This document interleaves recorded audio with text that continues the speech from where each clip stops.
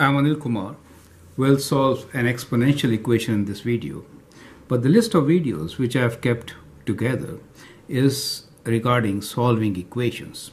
So in this list, you will find trigonometric equations, logarithmic equations, algebraic equations, and like this one, exponential equations.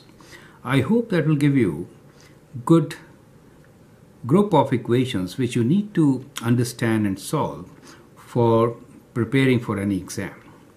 The question here is, solve following exponential equation without calculator. 5 to the power of 2x minus 5 minus 4 times 10 to the power of minus 2 equals to 0.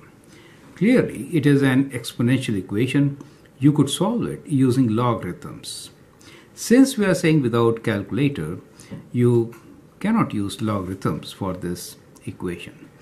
Let us try to find an alternate method, right? So in that respect, this question is kind of challenging. So let me rearrange this. If I rearrange, I get 5 to the power of 2x minus 5 equal to 4 times 10 to the power of minus 2. Now 4 times 10 to the power of minus 2 really means 4 times 1 over 100, right? 10 square, 1 over 100. And 4 divided by 100 is 1 over 25, correct? Now 25 can be written as 5 square. You get it, right? So 25 can be written as 5 square. Now I think you can see the solution, right? So we'll now find the solution on the right side of this page. So what do we have?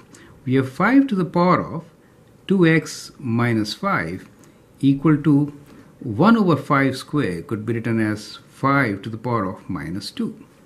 Since we have the same base, we can equate the exponents. So we have the exponents 2x minus 5 should be equal to minus 2. Rearrange. So we have 2x equals to minus 2 plus 5. That is indeed 3. So we have 2x equals to 3, or x is equals to 3 by 2, right? So that is how you can actually solve such equation.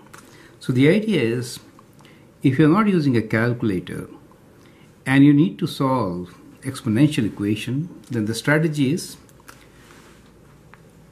we should have common base, right? So that is the strategy. So we should have common base. So try to look for common base. You will see the solution thereby. I'm Anil Kumar, and I hope this list of videos really help you to understand how to solve different kind of equations. Do let me know if you have some equation in mind which you need me to help with. Thank you and all the best.